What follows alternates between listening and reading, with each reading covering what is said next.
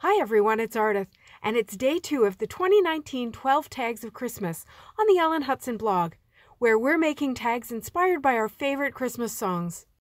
I chose Joy to the World, and every day there will be a different song and a different designer with a different inspiration, so you know it's going to be a lot of fun. I started with the new Essentials by Ellen shipping tags dies. I'm going to make a doubled up tag so that the names can go on the inside and the top tag can have my joyous scene on it. I stamped the bottom tag first. I used the diagonal line stamp from the painted stripes, and I lined it up using the grid on my mini Misty so that it will be straight, and I stamped it with Catherine Pooler Sangria ink, just across the bottom ½ inch. Then I turned it, and you can see I've smudged it with my fingers. In the end, I didn't use this tag bottom, but I didn't decide that until quite a bit later, so you'll see this one a few more times in this video.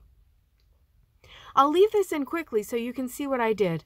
The to and from stamps are from the Ginger House stamp set, and I stamped them with Twilight ink, and then I colored in the outline letters with the Sangria ink and a blender pen. I wanted the diagonal stripes to show even when the tag is closed, so I trimmed 1/4 inch off the bottom of my top tag. You can see how this is going to work here.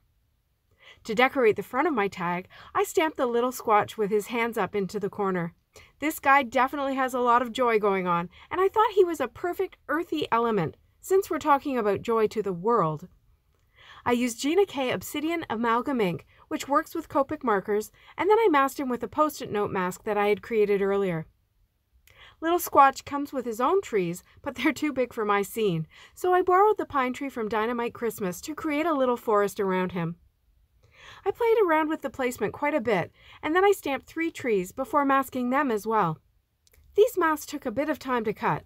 I wanted them to be quite precise since I'll be ink blending a sky over top.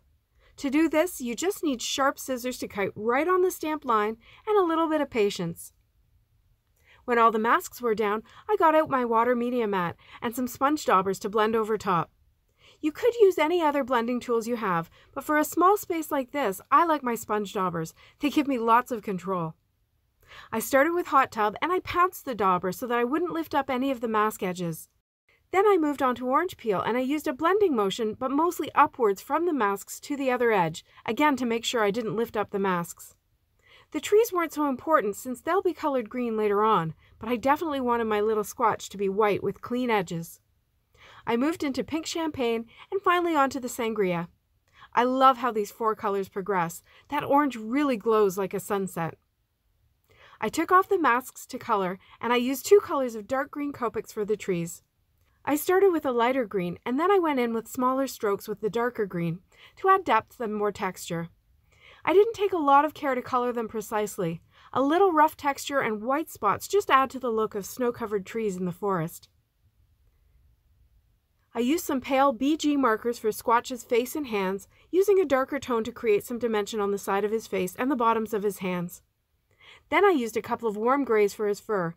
As I said, I wanted him to look white, but adding a bit of color around the edges really helps to make him look less flat. Off camera, I gave him some rosy cheeks with an R20 marker. Then I wanted some more texture in the sky, so I remasked everything and I grabbed a little snow flurry stamp from Mountain Holiday.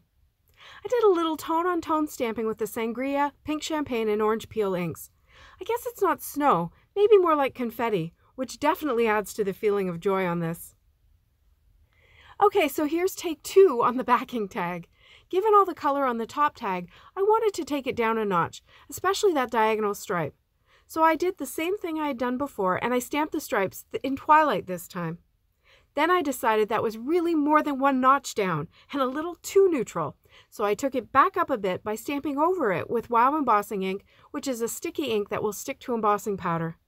Then I sprinkled some Wow Metallic Platinum Sparkle embossing powder over the top, and I tapped off the excess. I placed the tag into a shoebox lid that I've lined with aluminum foil from my kitchen, and I turned on my heat gun to heat up.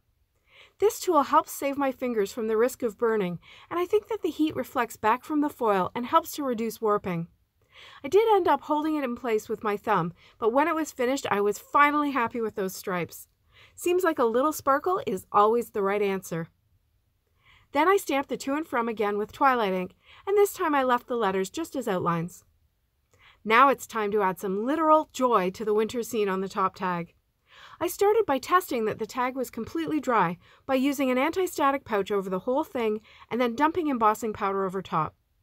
If none of the embossing powder sticks, then the panel is dry. And it was. So I used my mini Misty along with the Joy to You from Me stamp from the Retro Holiday Greetings set.